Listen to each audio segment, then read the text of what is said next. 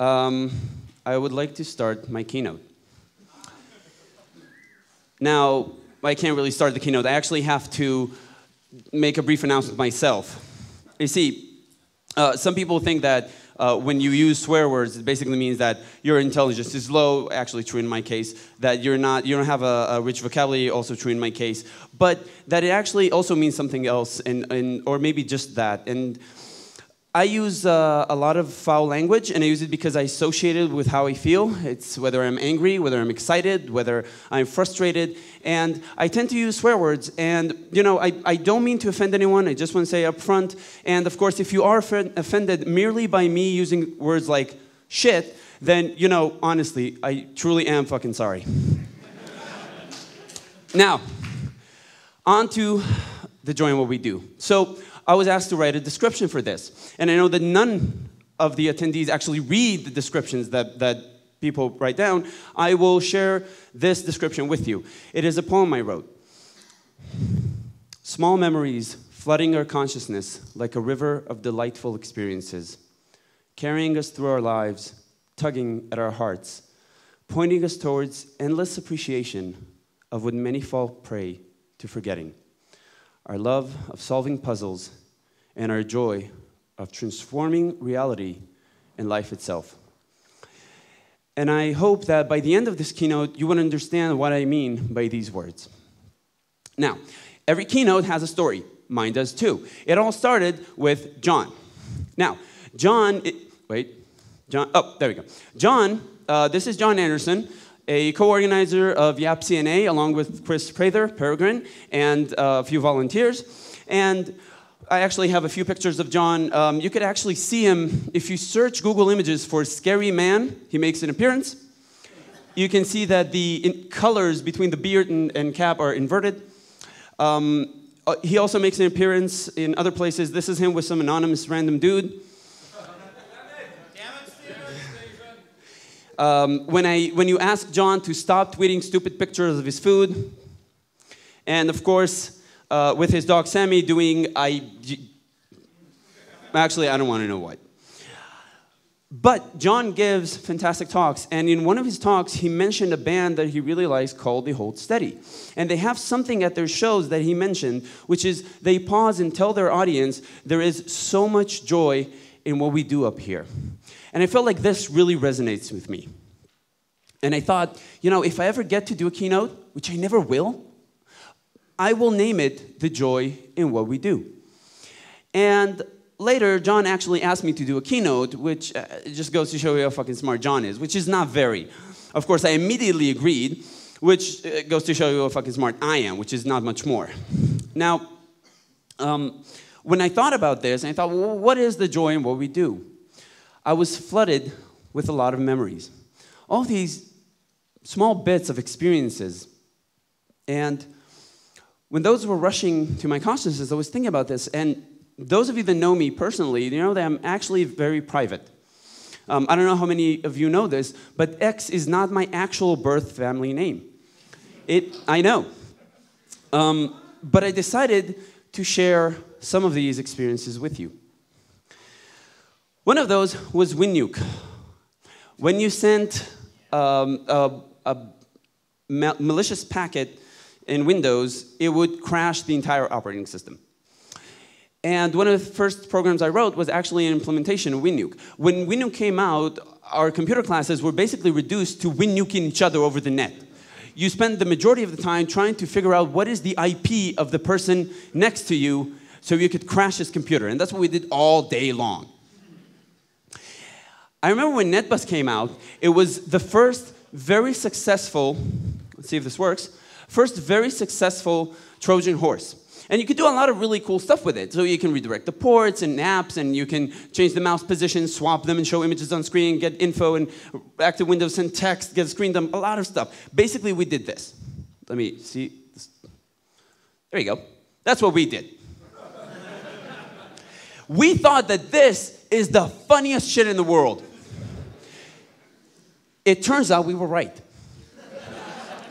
Now, I actually did other stuff with this. I actually used the different abilities to get people's passwords. Now, I didn't do anything with those passwords, but I just collected them. I thought it was kind of interesting, and I got them. It was through the registry or applications, keyloggers, whatever.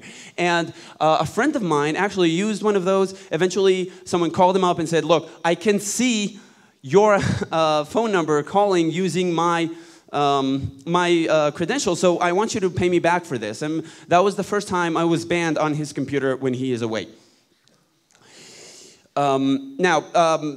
This is something very small, but to me it was very significant. I got to work with CSV files. CSV files stand for comma-separated files, but I didn't know this. I just knew that it had a bunch of files that have values, and those values separated by commas. That was it. And I tried to use different applications, and eventually I resulted to using C to parse this myself.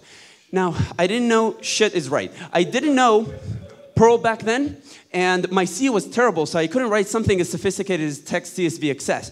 But it did allow me to not use this piece of shit that I hated so much. And to me, that was a great experience. As a kid, I was writing a parser for CSV, and I was able to avoid using a massive application the entire company wrote. And that was an incredible experience, filling me with a lot of these feelings of accomplishment for like parsing files. Diablo came out. Diablo was one of my favorite games. The shareware had 2 levels, if I recall correctly. I played it for like 30 times straight, and then we bought the game, we played it. And the thing is that we were still in school, and there was a rumor at my school that a few kids actually broke into school to play Diablo online so they can have faster internet. Of course, I can't divulge any more information because I honestly don't know. I was definitely not one of those kids. But if you want more details, you can talk to me after the talk. At some point, I started learning assembly. And when you start with assembly, I don't know how many of you tried assembly, know assembly. Basically, you're thinking, I have no fucking idea what I'm doing. None at all. But then after a while, it starts looking like this, where you have some concept of like, okay, I'm getting this. This is not bad. I can understand it. You know, there are blocks, and it makes sense, and there are jumps, and it's all like, you know, it's structured, it's nice. And the interesting part is when you realize that you can take any binary and disassemble it to assembly code, which is machine code. So you can do that. Well, it's not machine code, but it really is the closest thing. So the operating system can translate it to, you know, everything that you can see in assembly. Now, the way that conditions actually work is that eventually they get into the place to a code in the machine, the operating system, where it compares 2 values, and if they match something, they will the machine will run a piece of code by a label. And if it didn't, they will go to a different piece of code. So it's just jumping around after comparing things. And then you go, wait, but if I have a hex editor, I can change that instruction. So suddenly when it compares 2 values, and if it's greater, only if it's lower, I want you to jump. So suddenly when I have an application that says, well, did your serial number match the requirement? Oh, it didn't. Well, it works. Enjoy. Or you could actually do another thing, which is just no-opping it. You can say, well, just disable this piece of operation. So it's, I'm going to check your password. No, you won't. You're going to let me continue playing. So when you realize you can crack applications in games, this becomes your life. 1 second. Better. Okay. So I started cracking applications in games. And, you know, I wasn't always successful. Sometimes I was successful, sometimes I wasn't, but it was always a lot of fun. One really interesting example is Cubase. Cubase is a very successful audio processing software. And one of the later versions, when they finally cracked it, they realized that the cracked version was faster. Wait, why was it faster? Well, it was faster because the Cubase program basically did a ton of checks all the time to make sure it's a legal copy. So the cracked version just disabled those checks. The situation that happened is that people bought Cubase and cracked it. They bought Cubase and then downloaded the cracked version. And this taught me a very important lesson. First of all, maybe treating your customers as potential criminals is not a good business decision. Just saying, maybe. Second thing I learned, you should crack your software. It might run better. Third thing I learned is that maybe we should use applications that don't think of us as criminals, like free software, like open source stuff. It doesn't mean that you won't, yes. It doesn't mean that you won't pay for it. Paying for it is a completely different thing. But it means that when you get it, you get the entire application, and you're not in a struggle with it over trust issues. It's yours. You own it, and you're done. One of the biggest things I remember at Perl is that it helped me find a place to live. So I moved to Tel Aviv at a very young age. What you're seeing in front of you is the Tel Aviv coastline. And it is very, very, very dense. Now, when I moved to Tel Aviv, I got a new job. And this new job did not allow me to now seek an apartment for 2-3 weeks. And the way that it works in Tel Aviv is that we have a website, actually now there are 2, that allow you to look for apartments. It's just an apartment listing. Everyone can post there, and anyone can read it. You don't have to pay. There's no subscription. But if you're a landlord and you want your results to be at the top, you pay extra. So what we usually did was just check the apartment listing every single day. Once every few days, an apartment would show up. But you had to check it every single day, multiple times a day, because as soon as an apartment got up there, someone had already called them up, saw the apartment. Sometimes they would ask to rent it right there in the spot and just even sign the contract. It is crazy, and it just got worse. And what happened was that you would just have to sit on the website and just refresh every half an hour, which means you need to take days off. And if it will be posted once a week, something that matters to you, would have to take at least a week to see one apartment. So the first thing I did when I moved there was to write a Perl script, and one of my first Perl scripts that scanned the website and filtered it according to the number of rooms, the size of the apartment, the location, whether it had pictures, the price, all of these things. And it sent me an email. Now, it would run in a cron every single minute. Now, my email program would notify me with a sound alert saying, hey, there's an apartment for you to check. So I would check my email and see the pictures and decide whether I wanted to call them or not. So I would get an email once, maybe twice a week, but it didn't have to be, like, I didn't have to check the website all the time. So I just had to be near the computer at work, which is kind of easy when this is what you do. So what happened was that I would call people up, sometimes 10 or 20 seconds after they posted, because the script ran. And I was next to the computer, I see the apartment, I'm like, okay, this is cool, and I make a phone call. So you would get situations, they press a button, and it's 5, 4, 3, and I call them up. Hi, I saw that you just posted, and I was wondering if I could, and let me tell you this, you have never, ever heard someone so fucking scared of the internet. I'm pretty sure I made a few people swear off computers for a while.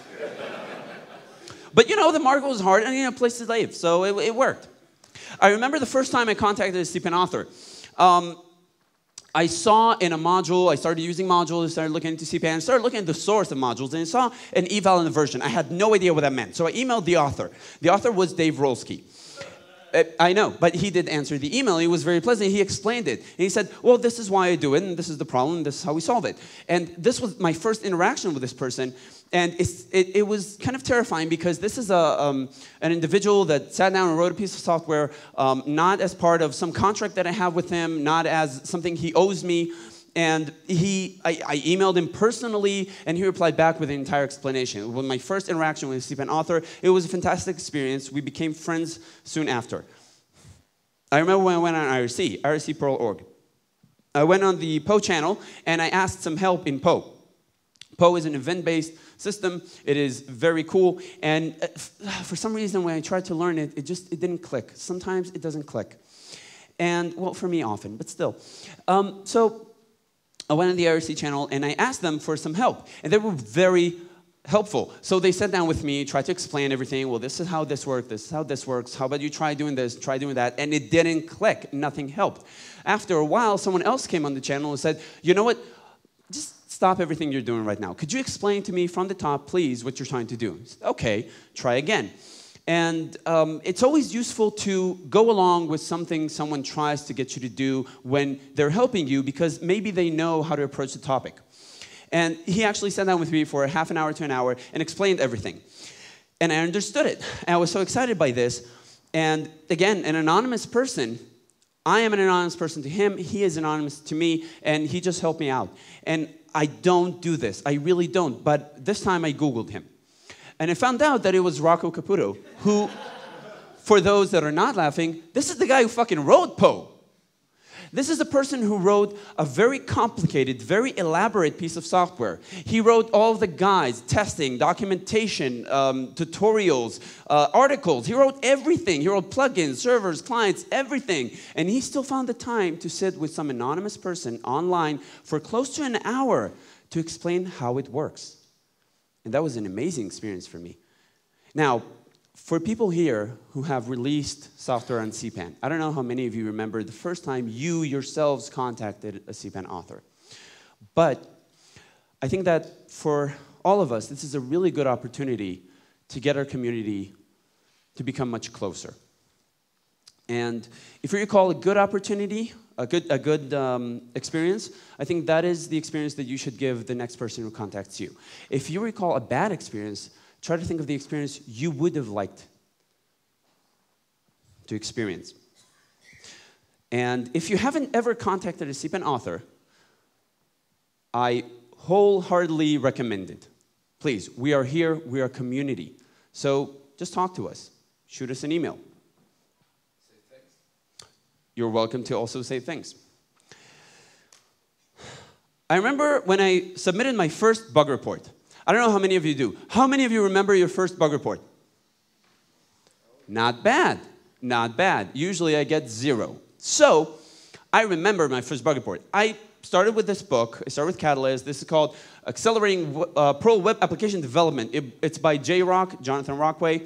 And I started with this book, and one of the early examples, there was two plugins for Catalyst. So I tried them, and accidentally, I actually put them in the wrong use order. And it failed. And nowadays, I would probably be able to debug this, but I didn't at the time. So I opened the bug report saying, I'm using these plugins, and there's an error. And after a while, I got a response back. And the response was actually by Yuval Kochman, who some of you might know or heard of. And I was very excited because this person is one of the smartest developers we ever had in our community. He's brilliant. He worked on Moose and on Catalyst. He wrote KyokuDB, SearchGen, and a lot of other cool stuff. And I was very excited. I actually got to meet him when I started organizing Tel Aviv PM, but until then, I didn't know him. I did know of him. And I got the reply back from RT-CPAN.org. It was an email, and then I saw my email and made sure that it didn't make any spelling errors and that it was understood. And then I read his response. I was like, oh my God, this is Yuval's email, it's response, and my first bug report. And he basically said, I'm not going to fix it, and he closed it. Well, what he said was, you know, these plugins actually do some really weird stuff, and you should not have been using them. I don't even know how they got in the book. So it made the point, and Yuval, if you are listening, we miss you very much. Please come back, and please, when you come back, bring with you the book that you borrowed from me. I want it back, my Donnie Darko book. I love it, and I want it. Now, my first YAPC ever was in Italy. It was YAPC EU 2010. Sorry? Pisa, yes. And I'm really happy that I got to attend a bunch of these YAPCs in the eastern part of Europe. It's fantastic. I'm enjoying it so much. I get to go to a lot of these cool places like Bulgaria. And my first one was actually Italy. And I got there actually from attending the ProMongers meetings in Tel Aviv. It was Reasonable PM, and I started attending those. And at first, when I attended ProMongers, let me tell you, I was scared shitless. Okay, these people, they knew what they were talking about.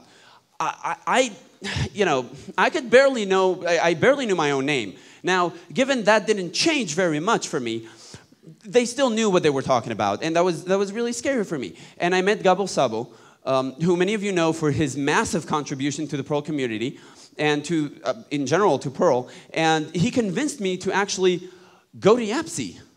I was like, what do you mean, YAPC? He was like, yeah, go to YAPC. Why not? It's like, are you nuts? I was like, maybe, but go, who cares? And he convinced me, and this is why I'm here. I am here because of him. And he went one step further, which was even weirder. He said, you should give a talk. I said, give a talk? What the hell would I talk about? And he said, well, you've been doing some stuff with Android. You should give a talk about that. People would be interested. Try it. And somehow, I don't even know how, because I do have stage fright, absolutely. And he convinced me. He said, you should give a talk. And I decided to go and give a talk. And I gave a talk about Perl and Android. I didn't know anyone in TPF, so while I had the Android robot, I didn't ask for permission to use the Onion, and I felt bad, and I was very embarrassed to talk to anyone in TPF that now I know personally, fantastic people. So I decided to take a royalty-free picture of an onion. Now, for the robot, I put a bunch of hearts. For the onion, I put a bunch of twizzles, because, you know, Perl. So I dug up the picture. And that was my talk. That was the entire slide from my talk. And I was really a little bit scared when I gave the talk. I think my saving grace was this picture of a cat that was really sad that he had to use Java to program on Android instead of Perl. And this really is a good time to thank Dotan Dimet, who saw me outside, walking back and forth, drinking like 30 cups of water. He took it out of my hand, said, stop drinking, go in there, and give your talk. So I haven't forgotten this. I also got to help commit election fraud. And oh, I'm sorry, that's not the right picture. There we go. So I got to help commit election fraud. It was actually a writing competition. And they allowed voting, and they basically said, you need to send a request where the request contained who you are, your ID, as a voter, and who you're voting for. That was it. There was no cookies. There were no cookies involved. There was no authentication. There was no authorization key. And I don't know how many see a problem with this. I'll give you one more hint. The numbers, you're saying, well, okay, but each person's number is random, and it's a hash, and fine, and, well, it's not encrypted, but still. But the numbers of the voters were sequential. And if you created a new user, you got 1,013 or 14. And you had 1,013 people before you, which you could send. So we just said, well, I'm number 732. I'd like to vote for 12. Okay. I'm number 700. I'd like to vote for 9. Okay. So basically, we voted for random people by random people.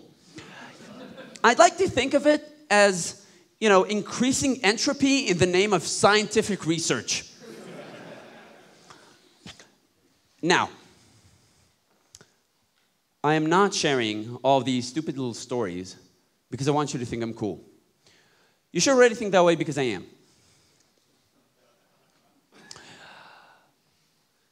But in all seriousness, we all have these stories. These stories show us where we come from. And they remind us of how much joy we find in what we do. And we look back at all of these stories to guide us in our future endeavors, hoping that we would approach them in the same way that we approached all of these stories, all of these cases and experiences, with that curiosity, with that eagerness to discover, an unrelenting joy in the process and the result, even when we fail.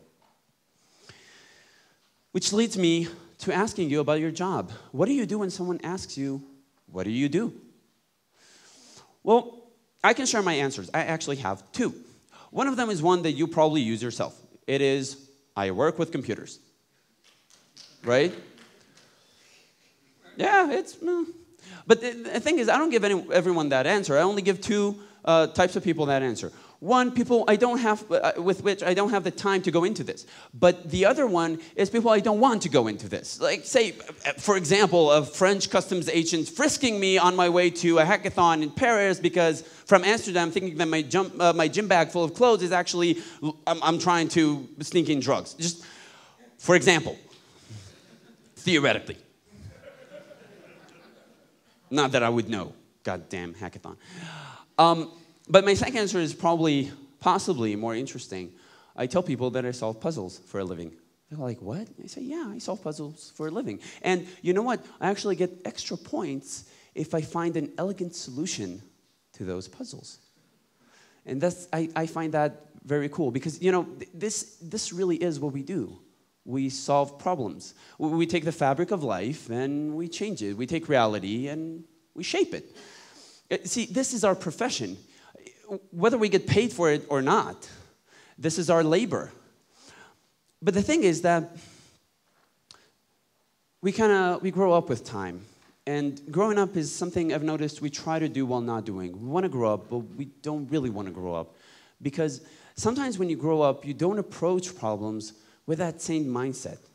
You don't approach them with that curiosity, with that fun, seeking like the cool way of doing this and the fun way of doing this. And I'm going to give a few examples. The first one, I'm going to use React. How many people here, by show of hands, know what React is? I don't care about the answer. I want to know the numbers. Thank you. So that's quite a few. React is a key value storage. For the people who raise their hands, do you know what language React is written in? Very few. Now, it is written in Erlang, a language that I think one Erlang user, not bad, more than usual, I should say. Now, Erlang is actually a language that I think has some things in common with Perl because it has more history. People think that because the syntax is a bit funky that you can't do really, really, really cool things with it. And, the users are sometimes a bit quiet. But for those who would raise their hand, like, I know it's React. Okay, what version? What version of Erlang? There are versions, right? No one. And, if you know the version, do you know what kind of services React comes with? What kind of dependencies it has, the libraries? I don't know if you know this. Most people don't. In fact, if you're not a crazy sysadmin, you definitely don't. And the nice thing is that this is on purpose. See, React is provided, just like Basho intends, as a full-on solution. It's a package that you install, and you get everything with it. You get the application itself, you get the interpreter, you get the libraries, the init scripts, the configuration files. You get everything bundled together. It's ready for use, as is. They don't ask you whether you're okay with using Erlang for React. There is no discussion here. They don't ask you if that version of Erlang is fine with you. They don't tell you, we're going to bring in this library. Are you okay with this? They don't ask you if that specific version of the library is okay. And that is, I think, a very important distinction. They provide you with a solution. If they want to upgrade Erlang, what they do is release a new version of React that will include an up-to-date Erlang. That's it. Now, if we were driven by our sense of enjoyment, we would solve our problems in Perl and provide them as working solutions. But to do this, we would need to bundle Perl. And I foresee a few problems. For example, we would need a way to define dependencies. If we could define them, maybe in a file that kind of has like that CPAN structure, like a CPAN file, or if it could be in some distribution, like a Godzilla of distribution managers, maybe a scanner for prerequisites. But this is the thing, we actually have those, prereq scanner and distzilla, and we have all of those. Well, maybe we need an installer, kind of like CPAN, not something big, something small, like a minus size. Kind of like maybe, I would call it CPAN minus. I don't know about you. So, okay, yeah, we have that. That's fine. But, of course, we would need a way to load all of our libraries locally. So we would need a local directory, like a local library, a local lib. If we could only have a local, I wonder if anyone took that namespace, local lib. So, yeah, we have that. But yeah, one thing I forget is that we would need to compile Perl. So, a way to build our own Perl, like a way to brew it, like a Perl brew, right? Or a builder, like a Perl build script thing, right? Or like our own environment of Perl, like our own Perl env, our PL env. I don't know. Maybe we have all of these. But now that I realize we actually do have all of these. We have all of it, the entire stack. We're missing one thing. We need to glue those together. And this is my question now. Does anyone know a good glue language? So the thing is that someone actually did this. So Kangmin Gugad, he's actually here. Feel free to get him some beverage of his choice, or some beverage of someone else's choice. Surprise him, who knows. He wrote Secan. And he wrote it within 2 days of me suggesting this idea. So he does deserve some credit for it, quite a bit. Yes, you can.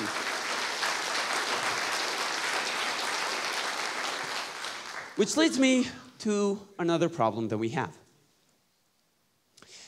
When we talk about marketing and we talk about sharing what we have and what we enjoy, you know, why not share? We have some cool stuff. Does anyone know what this is? Right. Who knows this is an echo chamber? You can raise your hands. This is great. You guys need to stop raising your hands. It's not an echo chamber. This is actually something called an anechoic chamber. The only person to get it right was actually Larry, who yelled it out. And an anechoic chamber, and don't blame me, this is not my language. An anechoic chamber does the opposite of an echo chamber. While an echo chamber bounces off sound, an anechoic chamber swallows sound. There is no sound in an echoic chamber. It can make you go nuts, literally. And you see, we talk a lot about having an echo chamber, but what I think is that we don't have an echo chamber. We have an anechoic chamber. And what I'm going to try and do is convince you that we need an echo chamber. There is no echo chamber, and I wish we didn't have one. Let's try to build one. You see, in an echo chamber, because sound bounces off everything, everyone gets to hear it. But somehow in our community, when cool things come up, not everyone hear it. In Ruby, if someone invents the same piece of shit for the first, fifth million time, they all hear about it. They all talk about it. You know, Node will invent the same thing that Java and Python and Ruby and Perl will look from the side and go like, yeah, we actually already have it. And we also did it better. But they all talk about it. They all talk about it. And people think, well, I'm not an early adopter. That's okay. Early adopters are a very small percentage, about 6 by my made-up calculation. And you don't need to be an early adopter. You need to be someone who shares. And eventually, it will hit an early adopter. And they will improve it to a point that if you want to use it and need to use it in the future, you'll get it. So I think we should start sharing what we have. When we have shiny toys, when we have cool things, we should talk about it. And this is a really good opportunity. It could be your coworkers, it could be your Twitter, it could be your LinkedIn, it could be your Facebook, it could be your Perlmongers meeting. Not everyone that follows you on Twitter is a Perl developer. And not everyone in your workplace is a Perl developer. But if you share it with them, it will eventually lead to all Perl developers. And if all Perl developers share, you'll reach people who are not Perl developers. It will actually bounce off the echo chamber, and like pinpoint holes, it will pass through it and go to the bigger echo chamber, to other languages. I'll give you an example for something interesting. JavaScript has something, they're working on something called observers. JavaScript observers, here's the thing. It works like this. You change a variable and a function gets called, okay? So if you're playing with a hash and you're modifying it, some function will get called. If you're putting something or removing something from an array, some function will get called. And someone told me about this. And I was like, wow, this is tied variables. We have this. We had it for a really long time. We don't even like it.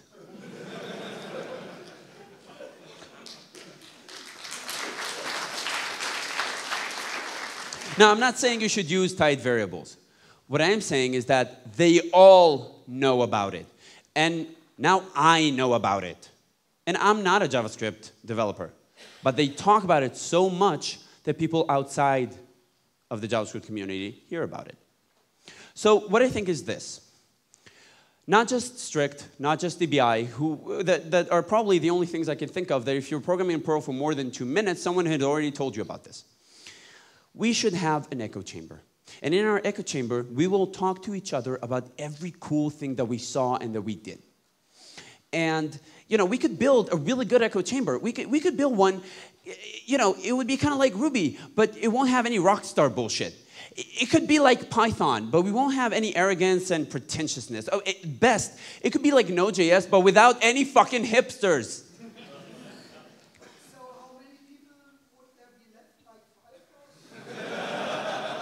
And they will be the best 5. So I'm going to help you, starting with Devel Declare, to introduce you to some crazy shit that we have. Now, this is not to necessarily get you to start using them, but to get you to start sharing them with your coworkers and your friends and your fellow Perl developers. These are things and these are projects that I think all of us should actually know, whether we use them or not. First of all, Devel Declare. Devel Declare is, and I'm going to try and explain it, it basically allows you to parse Perl in Perl without Perl while running in Perl. This might be confusing, but that's because it is. See, you can actually say, excuse me, Perl interpreter, could you step aside? I would like to parse this. But I'm actually going to write parsing code in Perl. So please parse my code that will parse this code so you don't parse it. But then I will provide you with what you need to parse while after you finish parsing mine. Then you parse that, and then you can run it. And this is all in runtime. Okay? This is crazy. This basically means that the sky is no longer the limit. We obliterated the sky. That's it. And it's batshit insane. So you shouldn't use this. You should use the velcall parser, which is smarter and better. But this basically means that you can now, in Perl, parse any kind of syntax. You want Ruby syntax? Implement it. And you don't have to write another interpreter. You just have to set the parsing. Devel NYT Prof. Fantastic profiler. You profile your code, you understand it, you optimize it. I would like a thank you to Tim Bunce for doing it.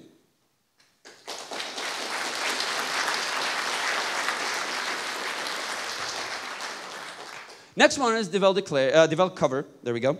And Devel Cover is a really good way to check the testing coverage of your code. So you can see how many of the execution paths you actually gone through, which is very, very helpful. I want to say thank you to Paul for writing this. Data printer is my favorite thing in the world. If I could marry a Perl module, it would be data printer. If I could have a 3-person wedding, it would be with Guru, who wrote it. Basically, data printer should be in every Perl developer's toolkit. It allows you to print out your code very quickly, colored, sorted, introspectable. It is incredible. Start using this shit, okay? And Guru, thank you.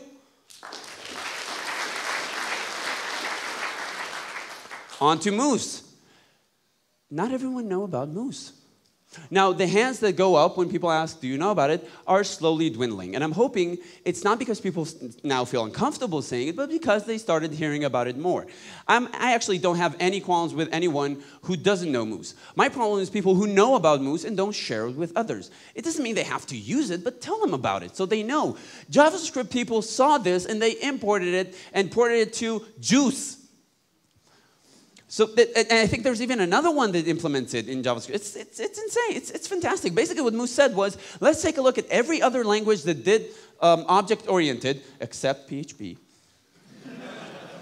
and see how they did it. Take the best implementations from each one, and nothing from PHP, and make it, sensible. And that's why we have an object system which is better than every other language because they took from every other language that did it right. And they only took the good parts, which is fantastic. It's incredible. And you know what? I want to thank Steven, who started it. And I want to thank the entire Moose team who still maintain it actively all the time. Thank you.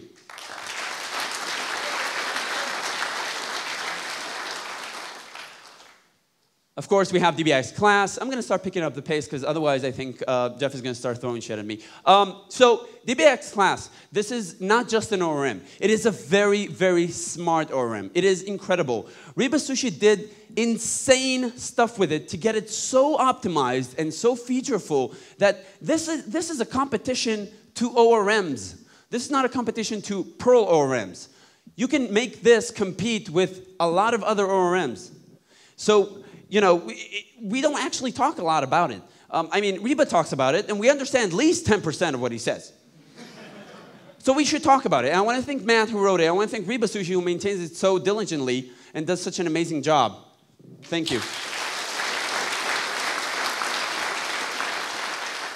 PSGI and Plaque is probably one of the most amazing things that we got. And what it does is separate completely the application from the server. So you can run every application on any web server. And it is amazing. And that led to all of these frameworks being written, and a bunch of servers being written, and a bunch of other frameworks being written. And they're still actively maintained, and great things are happening with this. And they're all amazing in their own way, and you should check them out and try them out and play with them and share them. And Miyagawa deserves a huge applause for all of this.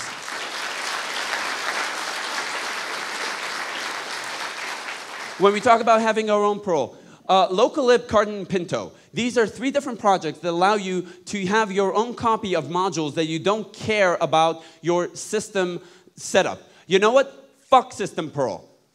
A lot of languages are not system languages, so they don't care. They have their own versions. They just set up the latest one. But we're kind of stuck on you know, our own Perl being system Perl. And these libraries, along with these ones, are different ways to allow us to have our own Perl completely separate with our own module directory, everything. And this is incredible. This is amazing. We can tell system Perl to fuck off. We can tell our sysadmin that we'll have our own Perl and we'll maintain whatever we want with it and we will ship it and use it. And then we have everything else. And the people who were involved with this, and I do want to name them, Miyagawa and Jeff Thalhammer and ProBrew, I'm going to butcher the name, so I'm actually going to apologize and not say them, other than Gugad Kangmin, who's up there, and it took me a while to learn his name. I'm sorry. On to Serial, which is a fantastic serialization format. It is very, very, very performant. If you're using Storable, stop. Pick this up instead. This was written by the smartest people that we have, which are actually really, really, really smart. There are some really crazy people in the Perl community. Yves Orton, Stefan Mueller, Damien Grisky, Nick Perez, they deserve an applause for this, and you should check it out and start using it. Thank you. Rick, RJBS. While I'm at it, Miyagawa, Rick says, yo. So Rick Cygnus wrote Distilla that allows you to release modules like this all the time, 10 times a day, as much as you want. Everything in plugins, you don't have to do any of it. And this is incredible. If you're writing modules, check this out. This is really, really, really, really cool. Signatures, they are in. Thank you, Peter Martini. Can I get an amen for signatures? That's it, they're in. The man crawled through glass in the desert. He got them in. Of course, the mop in Access and C hopefully will go either in core or somewhere along core. And, oh, this is, God damn it, Stephen. So, thank you, Stephen. And, yeah. So, all these are really, really, really, really, really, really great things. And I want you to check them out. I want you to share them with your friends. I want you to share them with your coworkers.